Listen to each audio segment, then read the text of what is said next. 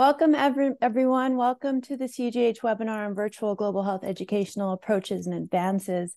I'm Dr. Jessica Evert, and I'm the Global Medical Director of Child Family Health International, and it's such an honor to be here. As everyone's filing into our virtual convening space here, I welcome you to introduce yourself in the chat. Please include who you are, where you are, and what your passion is in this realm. I'm going to turn things over to Dr. Keith Martin, the Executive Director of CUGH, to discuss some upcoming opportunities. Welcome, Keith. Thank you very much, Jessica. Well, on behalf of everybody here at CUGH, as Dr. Evert said, thank you so much for attending this session. And a big thanks from all of us to Dr. Evert for leading this effort, Doctors Mcfarlane, Ahmad, Windle, Bitalabeho, Pakenham-Walsh for actually being speakers on the session. And at the end of this session, it's going to be taped. It'll be on CUGH's website. Please share it with your networks. So as Dr. Evert said, we've got a couple of really important announcements for you to participate in. First, our Global Health Conference is coming up in Los Angeles. It'll be March 7th to the 10th. Please submit your panels and abstracts and satellite workshops before September the 30th. That's really important, and encourage folks to attend and register in Los Angeles. But before that, in order to have access for people around the world who might not be able to attend Los Angeles, we're holding a Global Health Week virtually, open to all, and free to attend. And that will be October 30th to November the 3rd. The deadline to submit panels and sessions for that is going to be, it'll be September the 25th. So www.cugh2024.org. Please take a look at that. Submit your panels for the virtual workshop, deadline September 25th, and again for September 30th for our meeting next year in Los Angeles. And it's Global Health Without Borders, as you can see from the slides that Dr. Evert is putting up. So back to you, Dr. Evert, and thanks everybody for attending this wonderful session. Thanks, Jess. Absolutely. And I want to recognize the Education Subcommittee of CUGH, where this webinar was really born out of, and thanks to those leaders.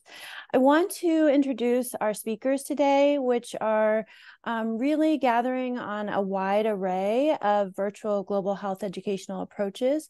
We have Dr. Danish Ahmad, who is the Population Health Lecturer and Global Health Researcher in the School of Medicine and Psychology at the Australian National University in Canberra, Australia.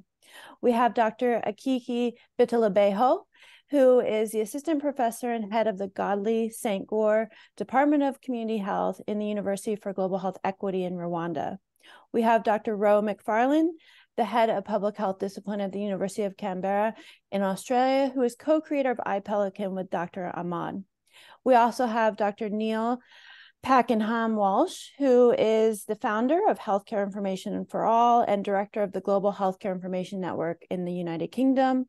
And we have Hope Windle, who is the director of the COIL Center at the State University of New York in the US. So welcome to all our speakers. I want to, being an educational webinar, make sure that we are outlining our learning objectives, and you can see them there. We hope to really explore an array of virtual global health educational approaches, really provide an overview of COIL, which is Collaborative Online International Learning, as well as the approaches to virtual health professions, peer-to-peer exchange, and healthcare information for all. And then discuss some of the pitfalls, pearls, and how we create enabling systems around virtual global health education. So without further ado, I will welcome our first speaker, who is going to be Hope Windle from the COIL Center at SUNY. Welcome, Hope. Welcome everybody. I'm just going to share my screen. And while I do, if everybody could in the chat, please share a greeting in your mother tongue, because what COIL is all about is connecting to each other all over the place. So it'd be great to see the language of all of our mother tongues. So can't wait to see that. So can everybody see my slide? I'm going to put it on slideshow and it's loading. And here we are. All right. Welcome, everybody. And let me just open up the chat so I can see. Oh, there's a howdy. And I love all of this. And actually, if we could unmute and if everybody could speak, I would love that even more. But unfortunately, you can only hear me. So here we go. So COIL, Collaborative Online International Learning. We are now in 157 institutions around the world. This year, we worked with over 60,000 students in 28 countries and 6 continents. This is a pedagogy that has caught fire, especially during the pandemic, and it's something that is here to stay. This is something for everyone. And so there's many players in the COIL virtual exchange community. And I just am giving a shout out to many of the players that I know about, but there's many more, and probably in the global health sphere, even more. And you probably have been doing something that is similar or is virtual exchange, and you just didn't call it that. So welcome aboard to a fast ride of what this is. And so please add in the chat if you do know what COIL is, or if you have been participating in some kind of form of online international collaborative learning. Always like to hear what people are up to. So while you think about whether or not you have been doing it, in a nutshell, just the basic, simple understanding of what COIL is that it's a collaboration between 2 professors and 2 groups of students in 2 different institutions. And there could also be a community organization at either location, or one location that both are working with. The collaboration might be in one language, it might be in 2 languages, it might even be each country speaks a language and they come together speaking a 3rd language. So there's lots of ways that it can happen, right? And how it works is, if you think of when you develop an online course, it's similar to that in that you have outcomes that you figure out with a partner, your professor partner or your community organization partner. You figure out how long you're going to connect, what technology you're going to use, and you're going to monitor how your students are connecting. But you're going to be coaching your students to work together. The point of COIL is that the students are working together. It's not about professors lecturing each other. The students are working on issues together, or they're problem solving. They're creating, figuring out how to take an unequitable situation and what they can do at either location to make a more equitable opportunity for all. So COIL can be very customizable for whatever situation you're in. If you're preparing nurses for their experience in education, or you are thinking about it with a travel opportunity, or you're thinking about it with your research. These are all ways that people have been doing COIL since I've been working on it in 2006. It started 2004, but there was telecollaboration even earlier, right? So how does this break down? So usually you do this with an icebreaker, as with whenever we start anything, we always want to have some sort of way that let's build some trust with each other. We want to have some kind of discussion, getting to know each other, and some project that we're working on. And students today, as you all know, they want to work on something that is vital to their community, that is something that they know that everyone will benefit from. So usually we find projects through the professors that is near and dear to their research or to what they're doing. And you use technology that's available to you. Here I am with my phone. I can use WhatsApp as the connecting tool. I know that other colleagues on the call will also be talking about WhatsApp or Telegram or Slack. You don't need any more technology than your phone. And we also are aware of, some people are paying as they go and some people aren't. So how do you make sure that that interaction is equitable with the technology you use by just staying to text? And so that's that you can translate easily, that you can share images, that you want to create opportunities in low bandwidth ways so that everybody has a chance to participate and be a part of, no matter what's going on. There might be a giant flood happening in one of the communities where this is happening. But if you can connect by phone, then you're still going to be able to have that collaboration work. So in a nutshell, you are facilitating, professors are coaching students through this project-oriented opportunity. This is not an opportunity for pen pals. This is not an open course. This is not an opportunity for just lecturing to students, but we're putting the students in the center of what they're doing. Here are a couple of examples, and I'll put the link to this in the chat so that you can read articles by your peers who are doing work, doing COIL. And there are so many ways that students just get thrilled about doing this work. This is work of joy because you're finding out about each other. You're finding out about each other as peers, and you're doing something that the students realize will propel them forward in a coached environment so that they will have more strength and courage to reach out moving forward in their career and in their academics and moving forward. Oop, double on that.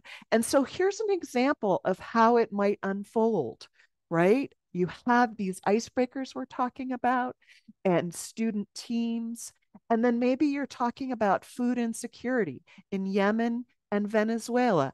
Those two institutions are talking together about how are we solving this locally in our community, on our campus, and what happens when you have food insecurity and chronic disease.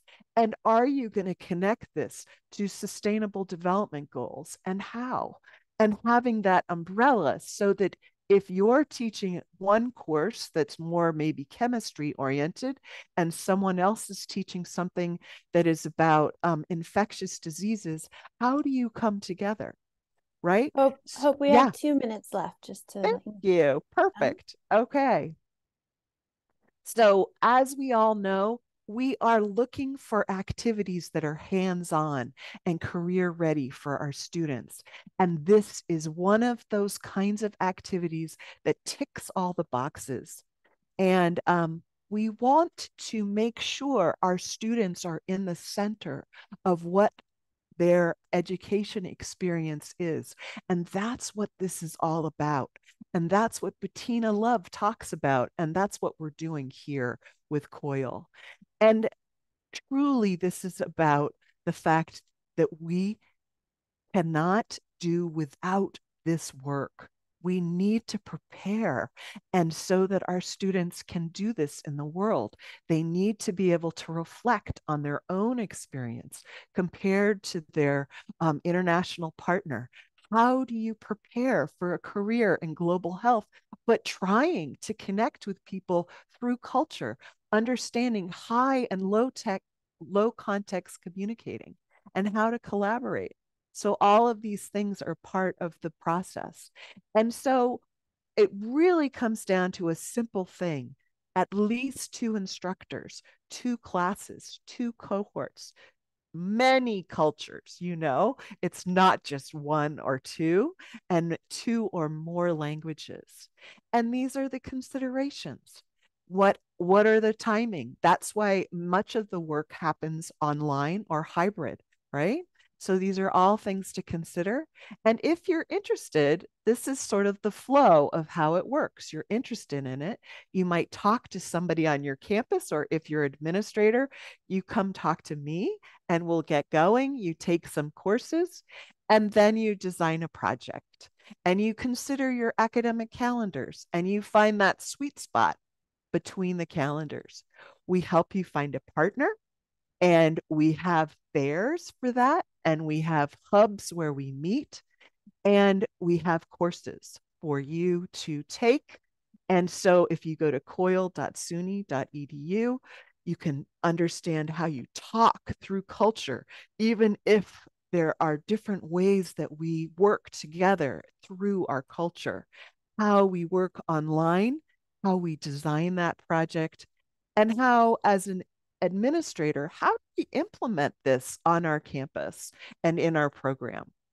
So I don't want to interrupt you, but I really appreciate those resources and just want to honor the other speakers' time. Thank you so much. Okay, that's the end. Thank you. More to come in the question and answer session. I want to welcome Dr. Akiiki Bitalabeho. Welcome, Akiiki.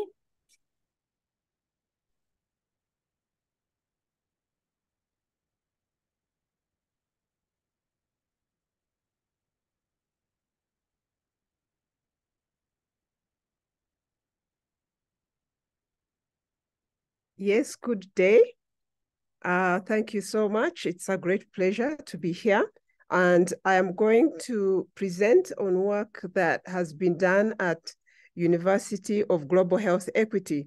I will start with a background to who we are and the importance of social and community medicine as a background to describing the case study that I will share.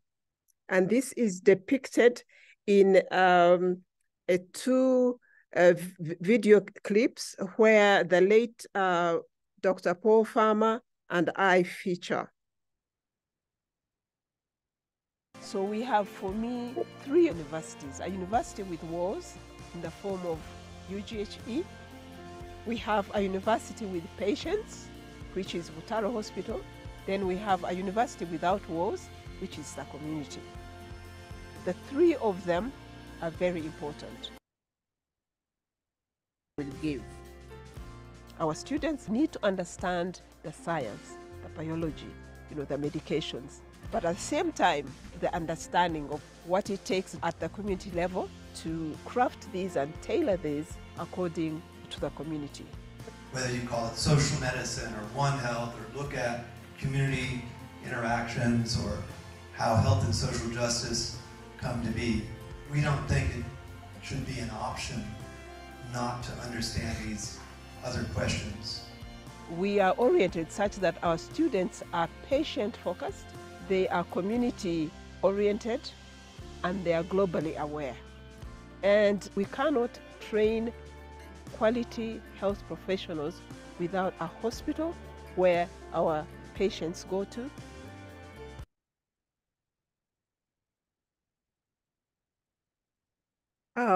So that's a little background to how we value social and community medicine. Now, in the times of COVID, UGHE invested substantially in virtual teaching platforms. Faculty were trained, infrastructure was developed, and we were able to continue our teaching. Now, I'm not going to address this today. I'm sure some of my colleagues on the webinar are going to go into that. The hospitals, which is also the 3rd university that we talked about, they too adapted so that we could reach people, because we are all about reaching people. And up to the point of even using drones to deliver drugs to hard to reach places. Interestingly, it was what we termed as the university without walls, where COVID ironically built formidable walls and we could not get into.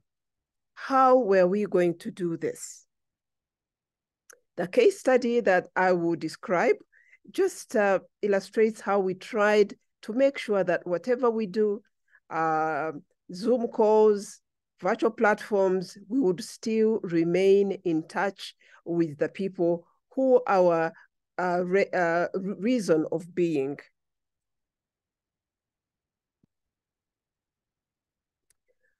The objective of making sure that our students were, stayed in touch was so that they would be familiar with the conditions in which people are born, live, and work, so that they would comprehend the social determinants that influence life experience, health, and disease, so that they would understand what influences health-seeking behavior, what promotes effective health services and care.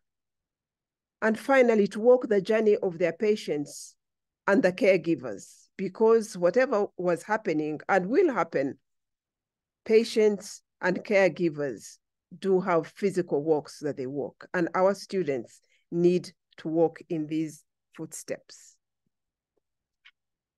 To introduce the origin of the pedagogy that I will explain, there was a desire to inspire our students, indeed, to know, as I said, the people and the environment where people live, where they themselves learn, and where they practice.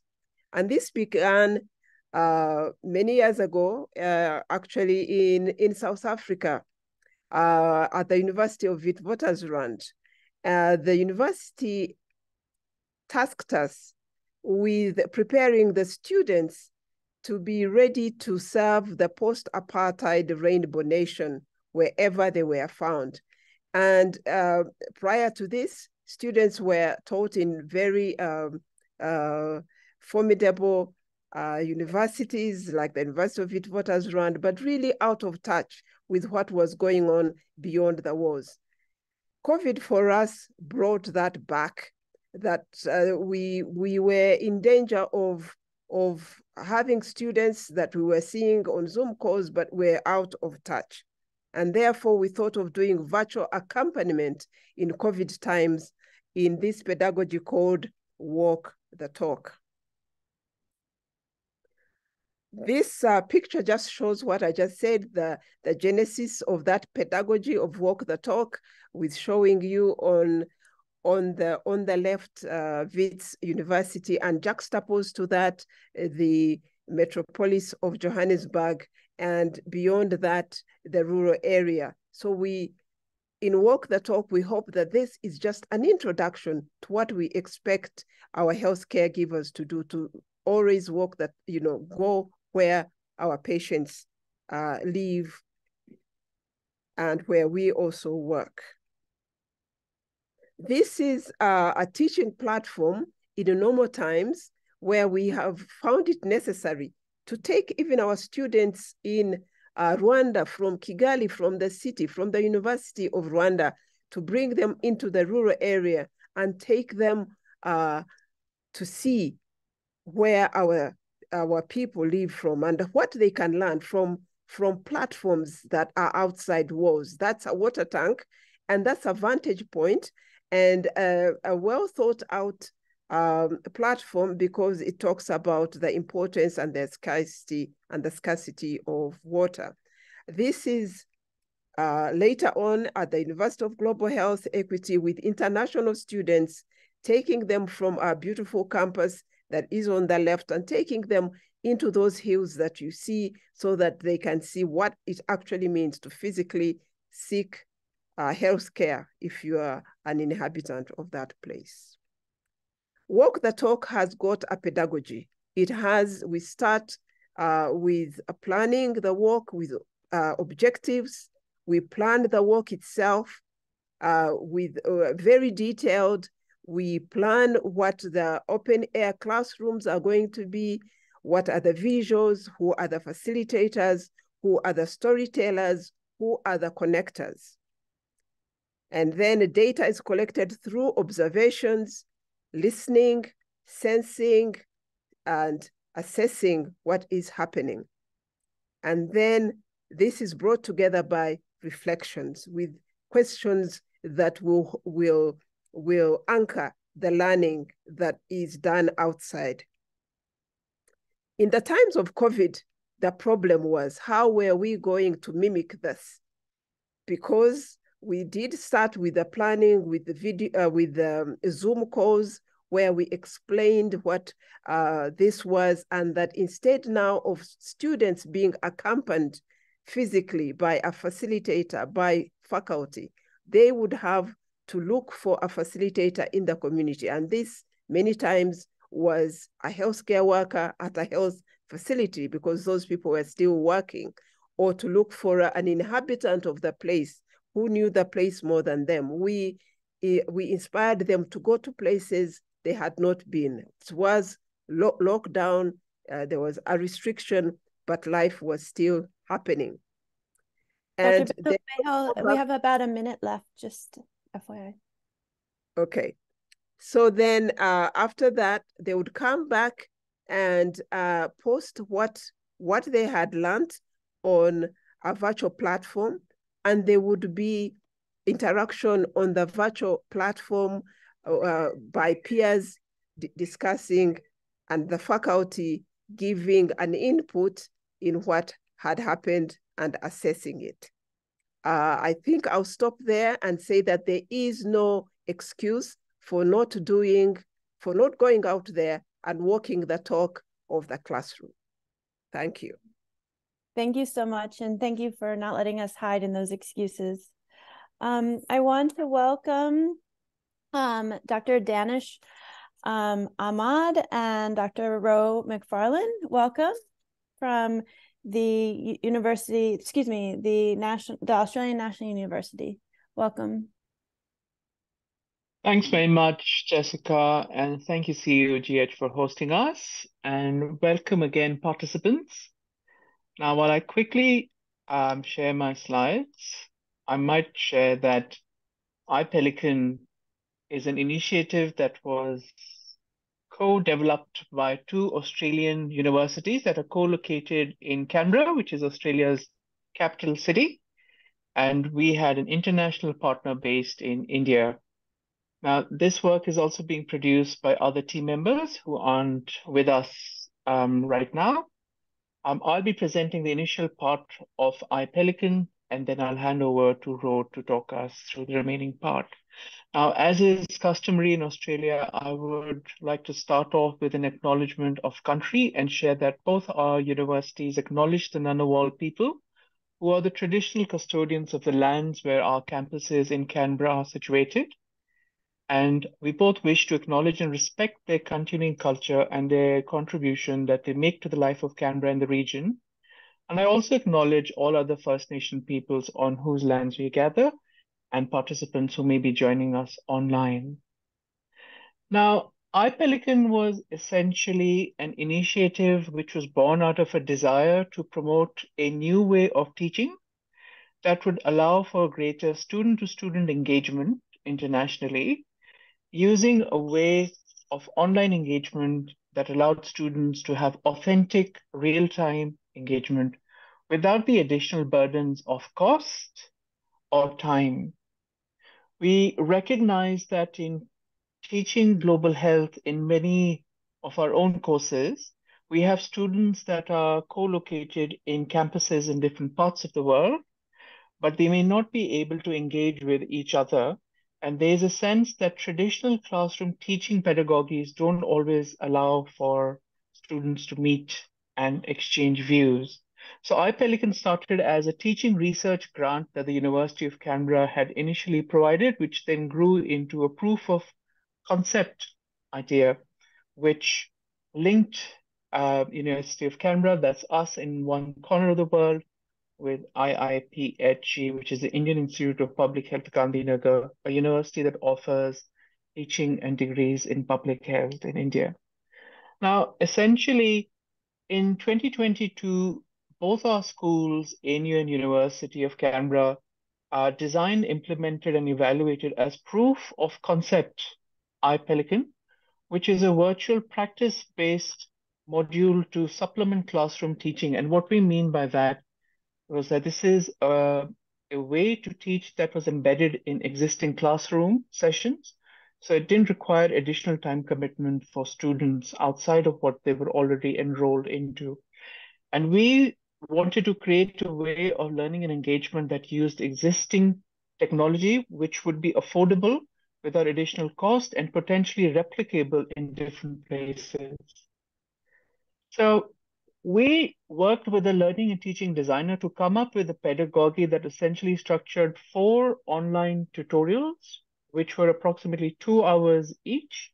And the entire I-PELICAN session was conducted over 10 hours total. And we had structured each session to target one key area of a global health skill that would allow for greater knowledge development, skill development, and ultimately applied focus. Now, this scaffolding that we see on the screen is essentially the outline of what the module essentially look like.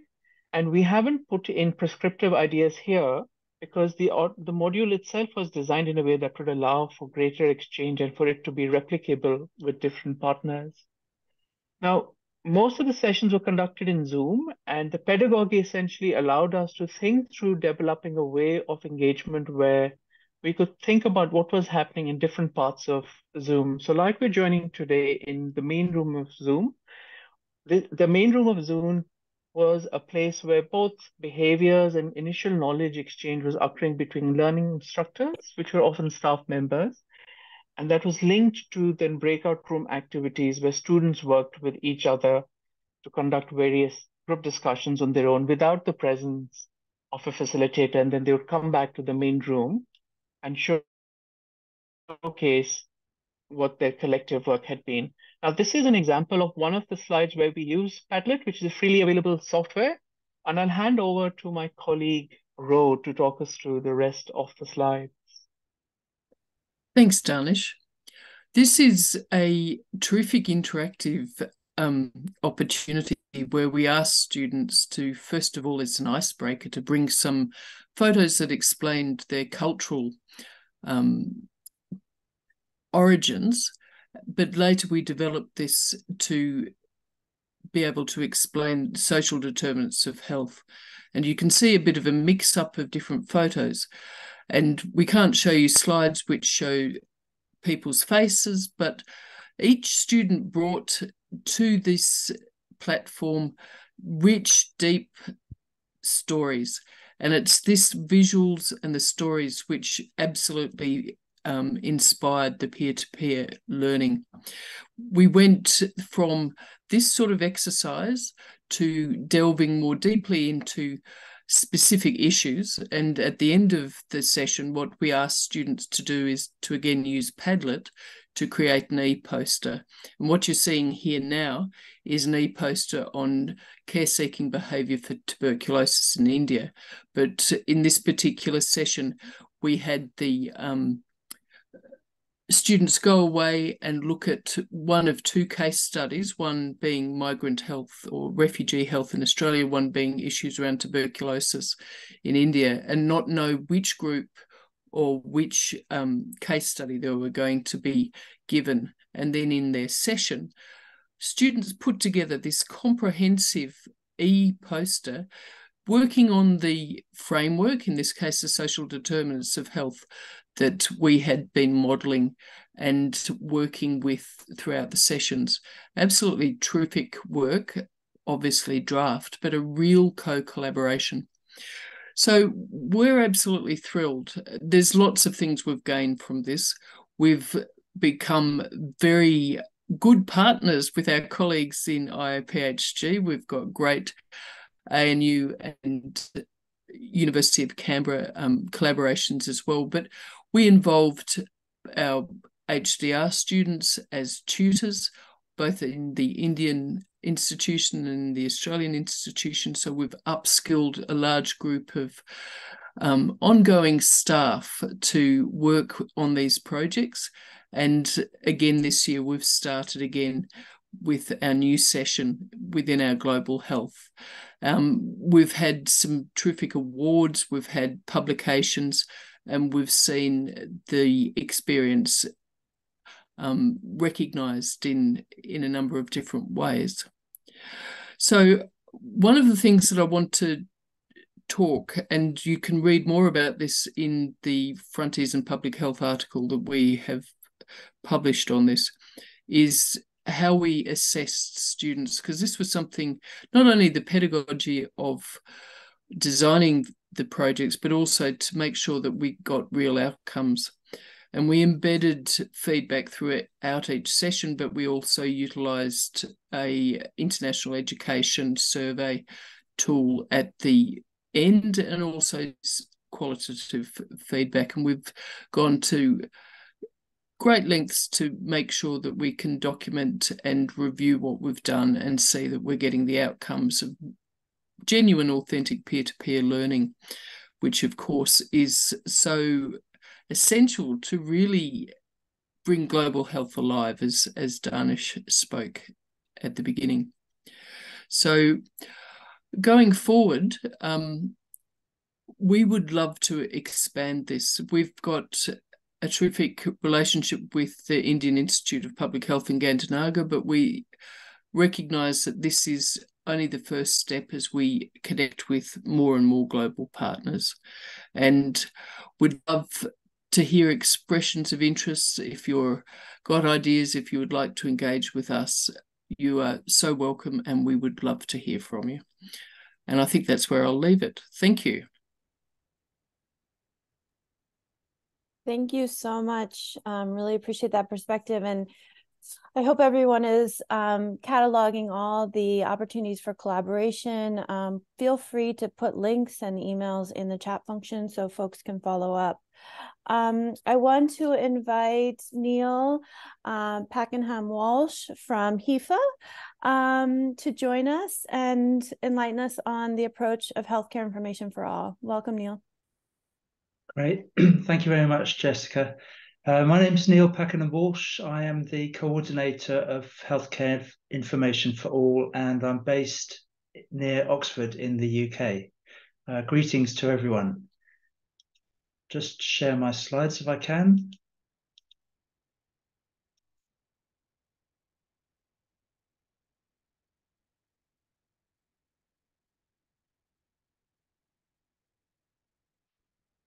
Okay, well, our work is relevant to this webinar in two respects. Firstly, we are a community of practice around global health communication. Secondly, our content, what we actually discuss, is about education and learning. But I'm going to focus, for the purpose of this webinar, on the first, and to describe what Healthcare Information for All is and how it works. Well, HIFA is a community of practice, and this is defined as a group of people who share a concern or a passion about something they do and learn how to do it better as they interact regularly. I see HIFA as a special type of community of practice, and that is a community of purpose. And HIFA's purpose is to create a world where every person has access to the information they need to protect their own health and the health of others. I'll now say a little bit about why HIFA is needed, what we're trying to achieve, and how we work. So why HIFA is needed is basically because people are dying for lack of basic healthcare information. There are 8 million deaths per year in low and middle income countries due to poor quality care. Now, of course, information isn't the only factor here, but one of many. Failure to access and apply healthcare information is a major cause of avoidable death and suffering. And it's not just parents, families, and patients who sometimes and often lack access, it's health workers too. And this all contributes to poor quality of care at all levels, from self-care through family care, primary care, and hospital care. Now, in order for everybody to have access to reliable healthcare information, we need a functional global evidence ecosystem. And this refers to the totality of health research, the publishing of that research, health research synthesis, as in systematic reviews, packaging information so that it's applicable and usable by different audiences, helping people find the information and actually applying it. And in a Lancet article in 2004 with Fiona Godley, the former BMJ editor-in-chief, we identified 3 systemic weaknesses in this system. First, there's poor communication among the stakeholders. Second, there's poor understanding of information needs and how to meet them. And lastly, there's poor advocacy for the goal of universal access to reliable healthcare information. And this is where HIFA steps in. It tries to address these 3 weaknesses. So we're not primarily a provider of information, we're more of a catalyst and a learning network. So first of all, to strengthen communication, we bring people together on virtual discussion forums. And we have now 20,000 members in 180 countries interacting on virtual discussion forums in 4 languages: English, French, Portuguese, and Spanish. The discussion forums are asynchronous, so people write contributions. These are moderated to make sure that that they are on topic. So they happen on a 24/7 basis, but people can come in and out as they want to. With regards to understanding information needs and how to meet them, this happens in 2 main ways. First of all, there are spontaneous discussions that occur in relation to whatever might be the current priorities. So as you can imagine, when during the COVID pandemic, we had the longest discussion ever with almost 2,000 messages being exchanged. And this was written up in the Journal of Medical Internet Research, Infodemiology. We also have planned discussions where sponsors such as WHO give us some money to run a year of discussions on a particular subject. And an example here is where we worked with Norwegian Research Council funding to look at mobile phone use by health workers. And thirdly, we have a concept only of a HIFA Voices database. So we have a prototype that works, but we're looking for funding to actually be able to implement it. Secondly, we aim to support advocacy for universal access. So we bring together over 400 organizations in support of universal access, including the Consortium of Universities for Global Health. And we also advocate for high-level commitment. So we worked with the British Medical Association and finally got a policy from the World Medical Association to commit to universal access. And we're hoping to do this with other stakeholder groups in the system. Most important of all is leadership and advocacy for this whole system. And HIFA is much too small to be able to do this on our own.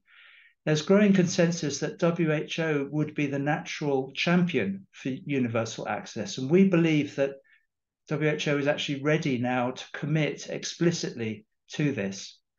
It's already present in WHO's 1948 constitution that the extension to all peoples of the benefits of medical knowledge is essential to health.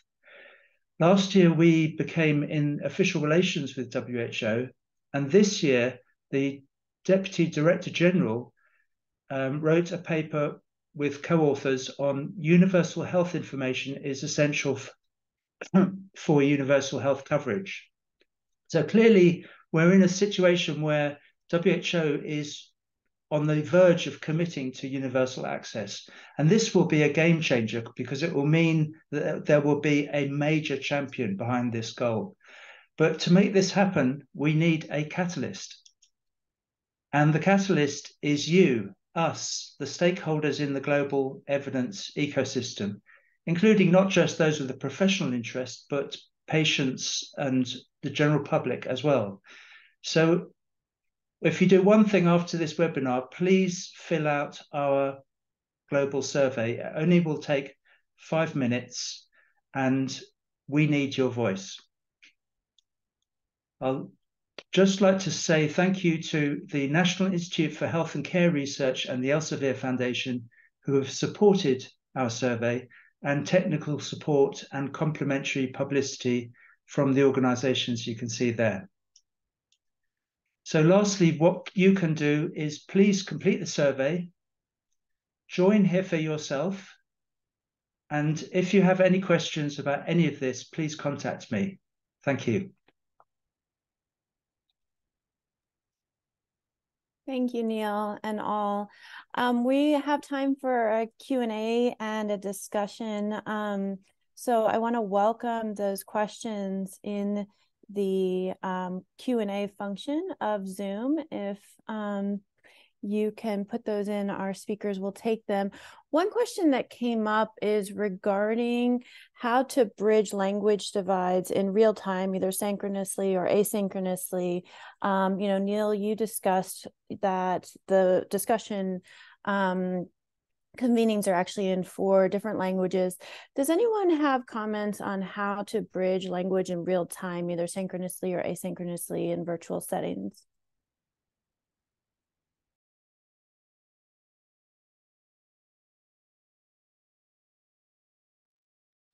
I'll start us off. I think there's multiple, luckily, all of the asynchronous kinds of tools offer, you know, you could either use a Google Translate, or sometimes there's automatic translation tools like in, I think, WhatsApp. And so that makes it much easier. And, you know, for people who are not speaking the native language of the collaboration, it takes a lot of courage. So that's to be said. And then synchronously, I think it's an actual opportunity for people who are the native language speakers to start being more conscious of how to communicate with people who are speaking a second language, and also for the second language learners to push their language, and for that to happen, and for the students to be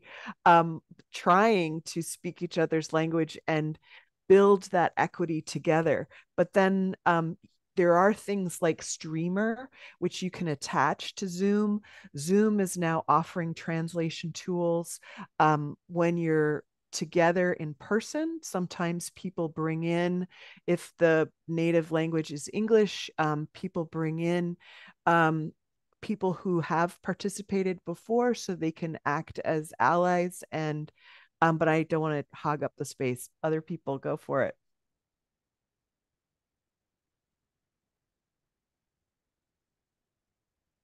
Yes, with HIFA, we have separate discussion forums for each language of the 4 languages. But it does look increasingly that real-time translation will be possible, or already is possible. There is a cost to it, which we can't meet at the moment, but it is going to be possible within the next few years for multiple people with multiple languages to be able to interact almost seamlessly, including through written asynchronous communication. So I think that's something that we can all look forward to. One point, of course, about machine translation is that there is a risk of error, and therefore there are certain types of communication that are not well suited to machine translation, such as clinical information, dosages of medicines, and so on. But when one is sharing experience, and when an error in the translation is not going to be consequential, then it's a really useful tool, and we look forward to being able to do this much more. An upside of AI. Ro, I saw you speaking, I think. Yes, I didn't have the mute off. This is less about language, but about communication. And I just thought it might be appropriate to add that even with students from different backgrounds speaking the one language, barriers to communication, quite apart from language, really need to be considered. And we certainly have a particular type of behaviour in Australia, which might be equivalent to talking whether you know the answer or not, and more respectful cultures may say much less. And we've really noted that we need to work very well with students to get them to communicate when we're using these cross-cultural platforms. Thank you. You know, a lot of us have reflected on virtual interactions and the comfort and normalcy of that really being a silver lining of the COVID-19 pandemic. I wonder if you might speak to your educational institutions or the funding institutions you're interacting with, and how you see institutions grappling with in-person versus virtual learning, and what are some of the compelling arguments for scaling virtual approaches that have been successful for you? Feel free to unmute and speak in turn.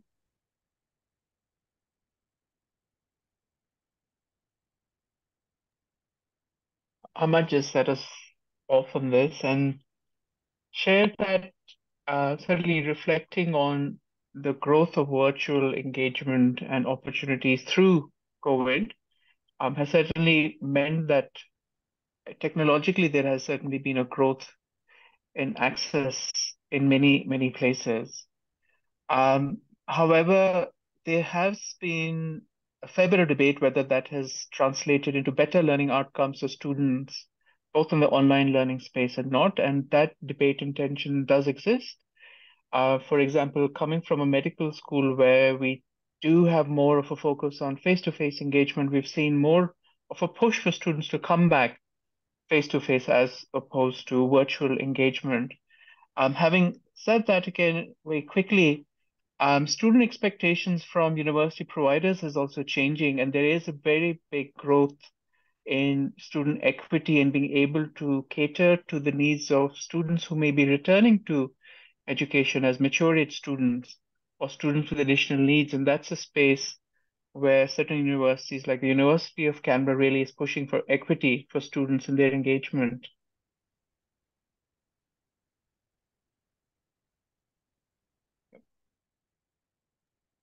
Any other thoughts on compelling arguments for the virtual approach?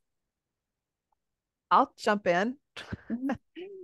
I think, and I also am wanting to speak to Jennifer Casper's note about the colonial history and power imbalances and how that influences who speaks and who doesn't.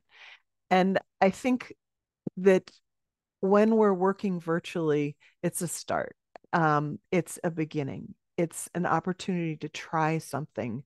And we oftentimes with COIL and virtual exchange, and probably Ro and Danish also push forth this idea of creating a brave space, that this is an opportunity to really start to engage about these inequities and how to even prepare the student ahead of time, the colonizer, those students, how to prepare them before they engage, and also the ones who have been colonized, how to elevate and shift the power dynamic in the relationship during the collaboration, having the students really meaningfully have to grapple with these issues. And when you were also talking about scaling up, were you also talking about size, large, like scaling up in terms of that, Jessica? Or were you just talking about scaling up? I think scaling up, but also getting funding, support, endorsements, recognition for the value, translation to credit, things like that. Okay. Can the currencies of higher education? Okay, if I can just jump in on that one too. In the United States, we are late to the game to support virtual exchange, but it's starting to happen. American Association of Colleges and Universities is recognizing virtual exchange as a pedagogic practice that should be that all students should participate in, but we are late to the table. Many countries already are supporting doing this work and putting dollars into professional development to institutions and to the education community in South Africa, in Japan, in the Netherlands, in Canada, in Mexico, in Chile, in Colombia, in Brazil. Many countries recognize that doing this virtual work is a stepping stone, and that we have people who are involved in telehealth right here on this call, that this is a way for students to prepare. Yes, it's not perfect. Of course, there's so much to learn. And yes, the colonizer powers are still, fraught with how we do this, scratching our heads often. But it's a way that we have to get the conversation going. Thank you. Akiiki, I wanted to bring you in on this question. In terms of the walking the talk and the virtual kind of community immersion and walking in the shoes of patients and healthcare workers, are you seeing that subsequent to that, employers and future jobs are valuing that that virtual experience the same as they would in-person experiences? Right. Maybe I will actually speak more towards the hybrid of virtual and in person. And for us, the importance that this must continue, and that the virtual must not be at the expense of the in person. And we find that it is such a temptation, especially for our students to, it has forced us all to change the way we teach, the way we engage. But I think it has also shown us that that it does not take a lot of sophistication for, to move to technology, to move to virtual modalities, and that we can translate the virtual, the real time to the virtual, but still know that the virtual is that the real experiences are the basis of the virtual, and not forget what is behind that. Because in fact, now we have a hybrid for our like master's courses, and so it puts the students at par with what is going on globally, global health leaders. And I think also to push the imbalances of power, that the teachers are not just within the walls. The teachers are out in community. The teachers are patients. The teachers are on the paths of life that, that we traverse, and that there should be that flow, in and out flow. And that's why I'm really excited about all the other platforms that you have talked about the universal knowledge, about what RO is doing, those collaborations, and different people from different cultures and backgrounds collaborating in this work. And I think indeed we are the catalysts, and we're the ones who keep the balance and not leave it to some technocrats who don't have, the benefit of both worlds. Thank you. Thank you, Akiiki. Yeah, to wrap us up, I think what we're hearing is that it's a stepping stone and not necessarily a destination, and a catalyst. And I appreciate everyone being here who's catalyzing this work in various ways. I'm hoping that we'll have more future webinars exploring this topic, and including assessment, evaluation, and the cultural immersion piece. So thank you, everyone, for joining us today, and for CUGH for convening. Thank you.